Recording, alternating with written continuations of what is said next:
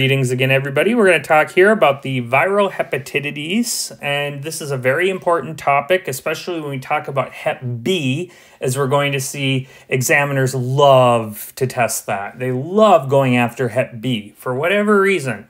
Primarily, it's because they can test you about pathophysiology, and it's very relevant pathophysiology. Reading those antibody-antigen panels, they can kind of test your knowledge of pathophysiology on step 2 and step 3. And we don't get a lot of pathophysiology on those exams, but it is one place where you're really going to need to apply some of that basic science you learned as a first-year med student. So I recommend paying close attention here because this is some pretty relevant stuff for your exam.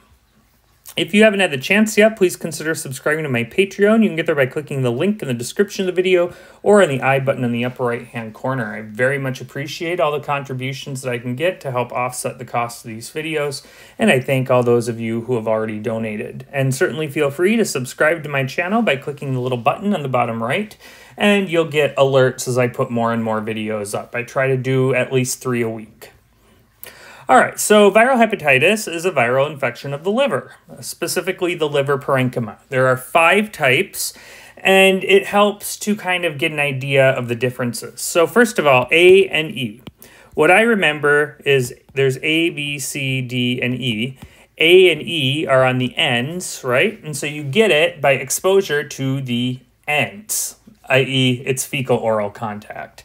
Now, anytime something is fecal-oral contact, you can get it through contaminated food, okay?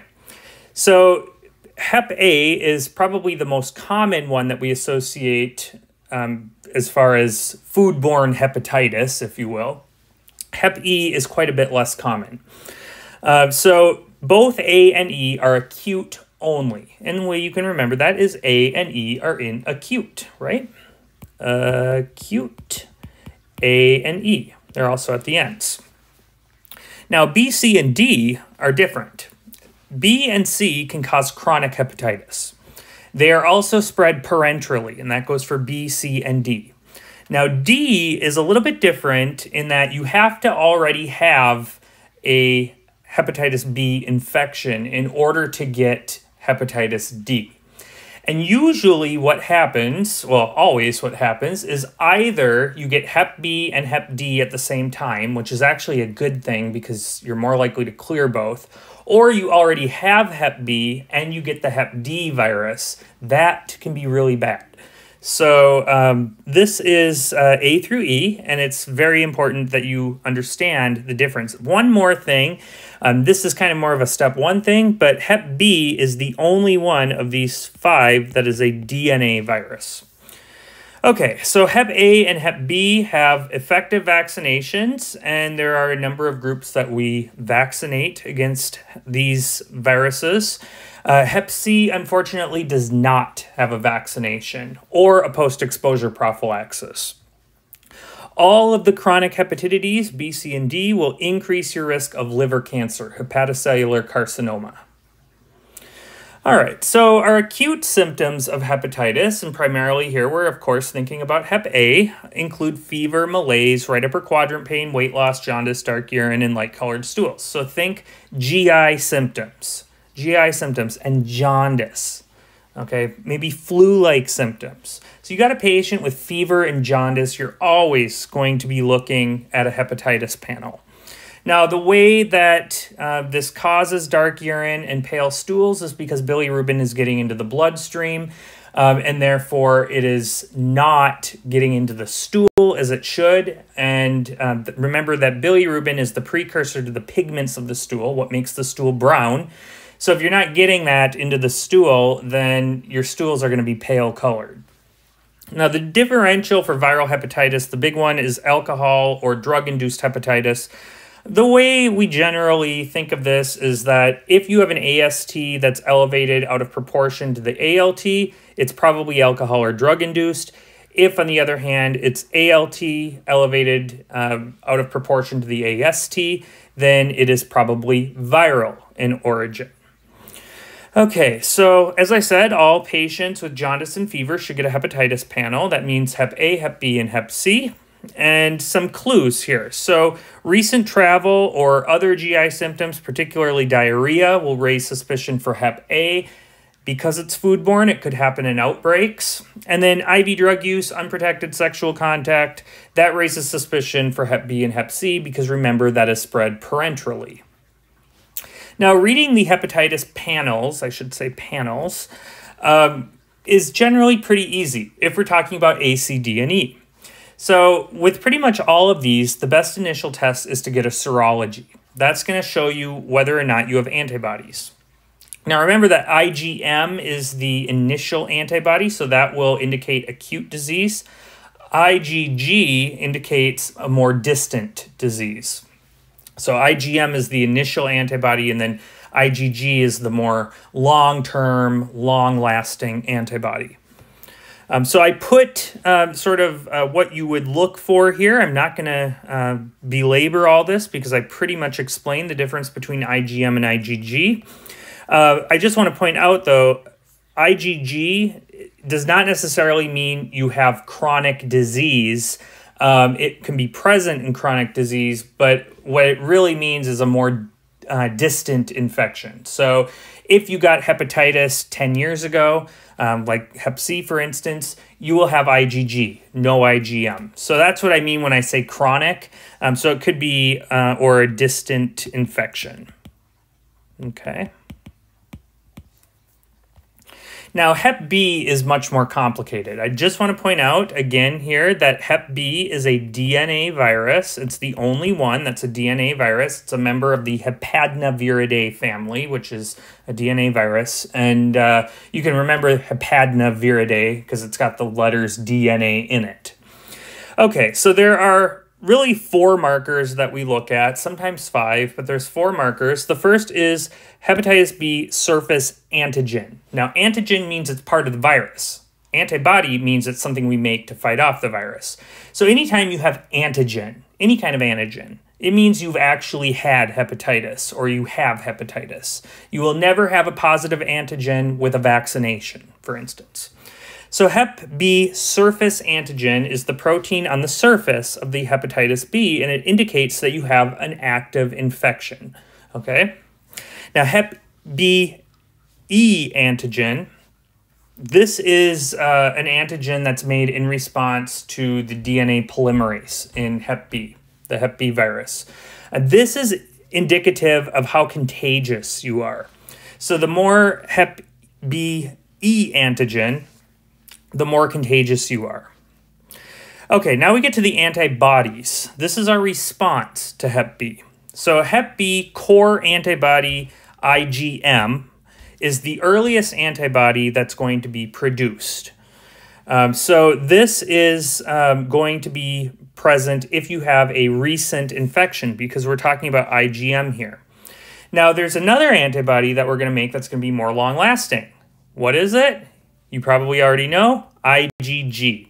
So when we measure the total Hep B core antibody, what we're doing is we're measuring IgM and IgG. So if they are negative for IgM but positive total antibody, then the remainder is IgG. And so what that means is a more distant infection. And then finally, the Hep B surface antibody. This is the antibody that's made in response to the Hep B virus and to the vaccine. So if you have a person who only got the vaccine, they've never had a natural infection, this is the only one they're going to be positive for. They're not going to have antigen. They're not going to have antibody against the core because they never were infected. All they got was a protein that looked like the surface antigen. And so they've made antibody to the surface. That's how vaccines work, at least for Hep B. So when you get the Hep B vaccine, you get this Hep B surface antigen-like protein, and you just create an immune response to it. And so what you'll have is Hep B surface antibody. That's it. That's it. Now let's say you get an actual infection. Well, you're going to have all these antigens coming in, the surface antigen, the core antigen, the E antigen. And so naturally, you're going to make antibodies to all those things. Now, in the acute disease, you're going to have both the surface antigen and the E antigen. You're also going to be making antibodies, and primarily at first, that's going to be IgM. So you have a positive IgM to the core antigen, so Hep B core antibody IgM. You would never have that with a vaccine. Remember what you'll have with the vaccine? The only one that's going to be positive? Surface antibody. Now, surface antibody takes a little while to develop. So in the acute disease, that will still be negative. So it's the core antibody that is the first antibody that's going to come about. But the surface antigen and the E antigen will be positive. What that tells you right here is that you have an active infection. Okay? Now then there's this window period. What is the window period? Well, it basically means that we've cleared the infection, but we still haven't made all our antibodies yet. So you'll have the core antibody IgM, you'll have the total core antibody. Both of those are going to be positive. That indicates you have an immune response, but you haven't yet made surface antibodies. So that is indicative of the window period. Now, once you've recovered, all you're going to have is IgG. So you're going to have an IgM that's negative, meaning you don't have a recent infection, you have a distant infection, and that's why you have IgG. And so that total Hep B core antibody is going to be positive, but it's all IgG. And at this point now, you've recovered and now you have made surface antibody. So with a recovered infection, you're only going to have antibody. You're not going to have antigen. Now, if you do not clear it, then you're going to have antigen. So you will still have Hep B surface antigen, Hep B E antigen. You may or may not have that. But what's going to give this away is that you persistently have those antigens after 6 months. So it doesn't matter if it's surface antigen or E antigen. If those are positive, either one, then you have a chronic disease if they're positive after 6 months. And that is really how we define chronic disease. This is just a diagram of what goes on here. So remember that it takes a little while to develop symptoms. It's going to take a while for the hepatitis B virus to replicate enough for you to develop detectable surface antigens and E antigens. So it usually takes a couple weeks. After 6 months, though, the antigen should be gone. You should clear it. If that persists past 6 months, you have a chronic infection. So some pearls. Anyone with positive antigens has been infected with Hep B, and they are therefore contagious. Hep B surface antigen is the first lab that's going to become abnormal in an infection. Hep B E antigen indicates infectivity. It's equivalent to the Hep B DNA test, which you can also do. Anyone with a positive core antibody has had a natural infection. We do not make antibodies to the core when we get the vaccine, only the surface. People with a positive Hep B surface antibody, but nothing else, they got their immunity through vaccination. Because remember, if you got it through a natural infection, you will have antibodies against surface, but also against E and against core. So you would have a core antibody that's positive if you had it through natural infection. You'd also have a Hep B surface antibody that's positive, but with a vaccine, it's only going to be the surface antibody, no core antibody. Nothing with the E antigen or antibody if you make it.